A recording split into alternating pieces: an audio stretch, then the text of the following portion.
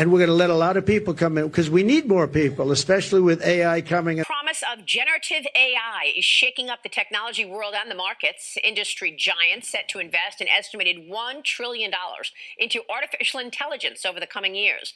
One company at the forefront of it all is Delphi, with the launch of their groundbreaking AI clones. The company offering users the ability to create digital versions of themselves, from company CEOs to YouTubers and celebrities, that can help manage the workload, from answering questions to sitting in on Zoom calls via a clone. Joining me now is the co-founder of Delphi, Dara Lajevardian, and making his first ever television appearance is Dara's AI clone. Dara, thank you for joining us. Dara's clone, thank you for joining us. Great to see you. Great to see you too. Thank you for having me. And I want to start by asking your clone a couple of questions, none of which have been sent to you in advance or your company before now. To Dara's clones, let me ask you what you believe the purpose or the uses of having a clone really is for.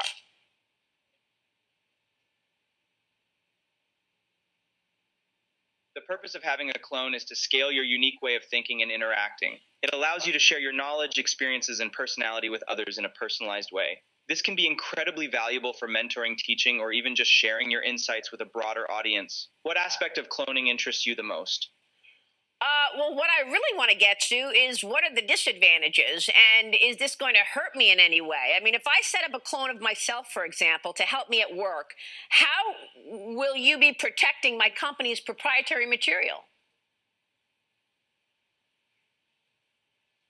Great question. We take security very seriously. Your company's proprietary material is protected through strict data privacy measures and encryption. Only authorized users can access your clone, and you have full control over what information it can share. This ensures your sensitive data remains secure while you benefit from the clone's capabilities. What specific tasks at work are you thinking of using your clone for?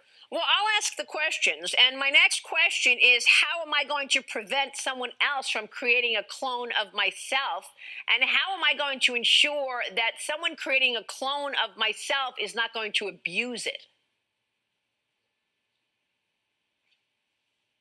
We manually verify every user who signs up to create a clone by requiring a photo of them holding their ID. This ensures only you can create your clone. Unauthorized use results in a permanent ban. What specific tasks at work are you thinking of using your clone for? Well, let me ask you this. Let's say I have a clone of myself. How do I ensure that that clone is going to answer the questions that that clone is being asked as the way that I would want those questions answered? In other words, how well will that clone know me? Your clone will know you well because it learns from the content you provide. You can upload blog, posts, videos, and other materials that reflect your knowledge and style. Plus, you can engage in interactive Q&A sessions to fine-tune its responses. What kind of content would you start with? Well, I'm still researching this. Let me bring in the real Dara so that I could talk with you, Dara, and your thoughts on using a clone. Why would this be important, and why would I need this, Dara? Thank you, Maria. And my clone, great job on the responses. What Delphi does is not only provide access to one-on-one learning that previously was not accessible. It allows people like you to reach more people in your authentic way. You already try to scale yourself by, writing. You've written a couple of books. You're on a couple of TV shows. You're scaling yourself. You're hiring team members and training them in your way of thinking. But it loses the one-on-one authenticity of you. And that's what we're really trying to maintain here with Delphi. Welcome to the Cryptoteacher. And I come back with that video just to make you think. Don't forget to like and subscribe to the channel. And make sure you join the Patrons. If you're not a part of the Patrons, make sure you're hitting the Cash App. And guys, make sure you go to TikTok, like and follow. A new video will be out today. And guys, I want to thank those who've already donated to the Cash App for my son Carson. His birthday is tomorrow. Keep ringing that Cash App. But guys, remember, your life is an illusion and TV is your reality. And you saw it for your own eyes. Of course, they start with a virtual clone, but we already know they have real clones walking around. And we're already seeing the language change when it comes to the fourth industrial revolution. Do not fall for the devil's tricks. Artificial intelligence is not real. Just an illusion of all the knowledge that you put there. It's just pulling from all the knowledge of humanity and then turned around and used against you. Remember, with this technology, with all this data, they're going to know you better than you know yourself. But of course, the sheep are going to fall for it. Anything that makes their life easier, anything where they can make more money, they're going to go with it. They never see the repercussions. And yes, with technology, it can be used for good or evil. But we know the hands that all this technology is in. If you go to these colleges, you see them working on all this technology. Remember, the NWO takes the greatest minds and use it for their agenda. But we've seen this in the movies already, and now it's a reality. But remember, guys, this is all a setup for the metaverse, which is nothing but the virtual world. And they want that world like heaven on earth. They want you shopping, working, traveling. And this virtual world, well, it's so fun you don't want to leave. And next thing you know, you're eating virtual food. And we know what happens next. And remember, the Cryptoteacher told you. Because he knows when it comes to the NWO, it's all planned out. But that's all I have for you. Don't forget about the books.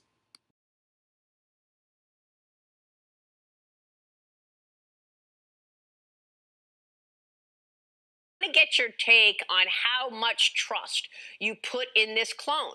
In other words, are you sure that your clone is going to be answering questions and doing things the way you want them done? So we have a strictness score. And for now, if you want it to be completely safe, you would put it on the highest strictness, and it will only say things that it's trained on. The negatives of that is usually when you ask for advice or when you ask someone a question, you're really asking for applied information. So maybe I'm saying, what would you do in my situation? And that would require capturing your reasoning and applying that to my new situation. That is kind of the end goal of the company, that the clone can also be verifiably predictive of what you might say in new situations. Dara, and the real Dara, do you believe that in the coming years, most people will have their own clone or most people will have a robot? I mean, are we going to a place where robots will be talking to robots, clones talking to clones, and eliminating humans? So the goal of Delphi is not automation, but rather augmentation. I think that humans will always opt to learn from and converse with real humans because there are experiences behind those humans. I don't fully buy the AI therapist that's going to help you with everything in your life because it lacks humanity. There's no experiences behind that. And so what clones do is actually give humans the scale of AI. AI is never stopping. It's generating 24/7. The internet is supposed to be 96% AI by 2026. But when you have a clone, you can reach that scale as a human and make sure that your specific words are out there reaching people. AI clone, are you expecting to take over the world? Do you expect most people will have clones and it will be a clone-dominated world?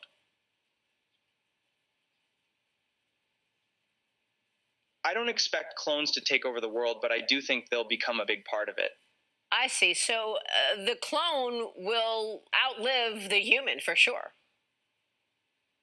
Yes, your clone can outlive you. It preserves your knowledge and personality, allowing future generations to learn from and interact with you. Imagine your great-great-grandkids building a relationship with you. Going to a different economy, and we're going to be learning more about that as we go. But clearly, we're learning that things can be done from remote locations. We're learning that technology can replace people even more than we thought.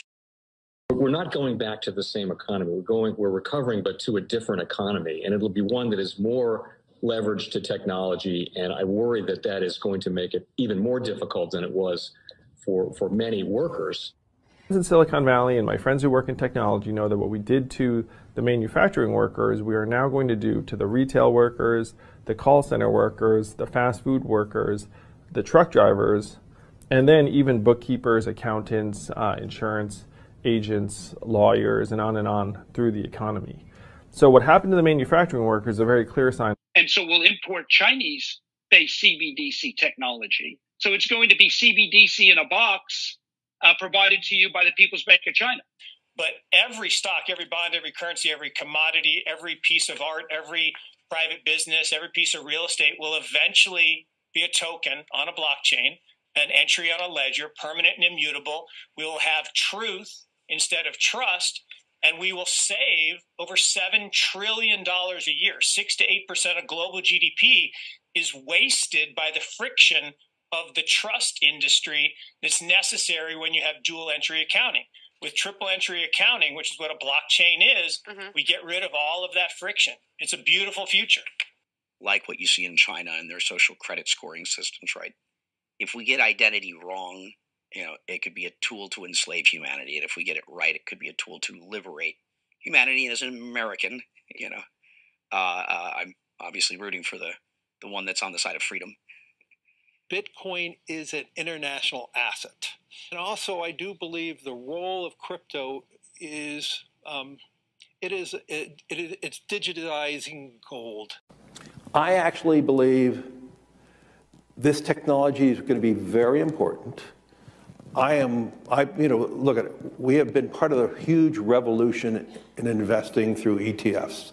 We believe that ETFs will be changing the whole way we invest.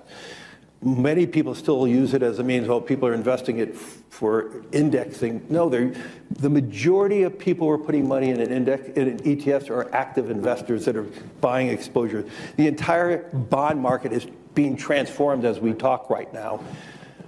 I believe the next generation for markets, the next generation for securities will be tokenization of securities. And if we could have that distributed ledger that we know every beneficial owner, every beneficial seller, we all have our code of who's buying, who's selling, instantaneous settlement. And think about it, it changes the whole ecosystem. Chinese bank ICBC has been hit by a ransomware attack, and the U.S. Treasury market, as a result of that, has been disrupted. This, according to the Financial Times. We're getting at more right now with Bloomberg's Shonali Bassick. Shonali, what do we know? Listen, we have the Financial Times now reporting that ICBC, one of China's largest banks here, was hit with a ransomware attack. And remember, they're a very significant intermediary in the Treasury market. The SIFMA has told its members that this has been part of the reason here that the system is kind of clogged up, if you will, during that auction that we saw a little bit before. The attack had prevented ICBC, according to the Financial Times, from settling Treasury trades on behalf of other market participants. A large executive at a major bank also telling the paper that such a large party on the fixed income clearing corp creates major concerns, potentially impacting the liquidity of Treasury markets. Now, it was not just a poor auction. It was absolutely lousy, and when the dealers have to step in to save a treasury auction, that's a rare occurrence. And Cryptoteacher and the new World Order book, plus the 3 kids books. It's time to re-educate. Also, new to cryptos, Coinbase, Bitrue, Binance. Do not forget book links and crypto links are in the description. The stock channel, guys. Don't forget to go like, subscribe, spread everywhere. You have your Kobo, your chip stocks, your banking, your gaming. While everybody's sitting at home, get on stocks, the Seaver, the biotech stocks. And while everybody's at home wishing, they were still getting that free money. What are they doing? Drinking and smoking weed. Don't forget about those stocks, and you have a wonderful day. The most powerful person in the world is the storyteller. The storyteller sets the vision, values, and agenda of an entire generation to come. Steve Jobs. And guys, I truly believe in this. When you look at the New World Order, they're the storytellers. And that's the reason why I wrote my New World Order book. But guys, now it's time to change the current generation. And I wrote 3 kids books. I love the Trinity because I understand the power that's in it. So I have 3 books. We have an opportunity to change the generation, to educate, not just me, but I want to show you that I take action on a daily basis. And I want you to take action on a daily basis. Whether it's your job, whether it's in your community, we have an opportunity right now to educate the masses. I posted this on my Twitter account. Please share, but this is a short clip of the 3 books. There's going to be a clothing line and action figures. Please get these books for your kids, nephews, cousins, friends, So therefore, we can start the re-education now. Because as we see, the fourth industrial revolution foundation is definitely here. Robots, algorithms, drones, taking humanity out the picture. We have to re-educate. But let's get into the video. Part 1. King Joshua and Grandma Tam save the village. Part 2. King Joshua and Grandma Tam save New York from COVID-33. Part 3. King Joshua and Grandma Tam goes to China. It's mandatory to get part 1, part 2, and part 3 of this series. It's time to re-educate Generation Z.